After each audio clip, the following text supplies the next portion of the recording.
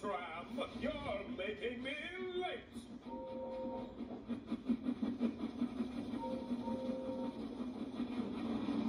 Well, that was pretty good, to be honest.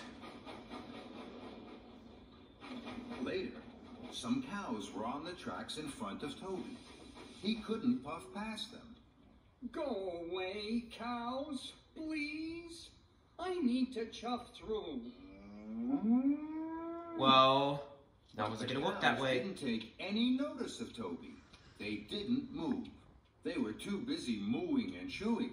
Toby knew what he needed to do. He needed to blow his new steam whistle, but Toby was scared.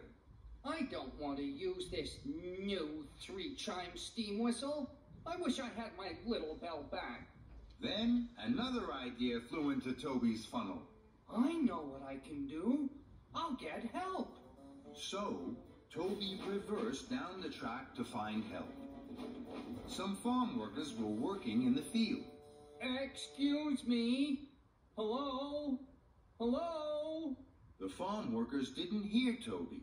Toby blew steam and rattled his rods. But the farm workers still didn't hear Toby. They were too far away. Bust my buffers. They can't hear me. Toby knew he should use his new steam whistle, but he was still too scared. I wish I had my little bell back. So Toby puffed on. Somewhere he had to find help.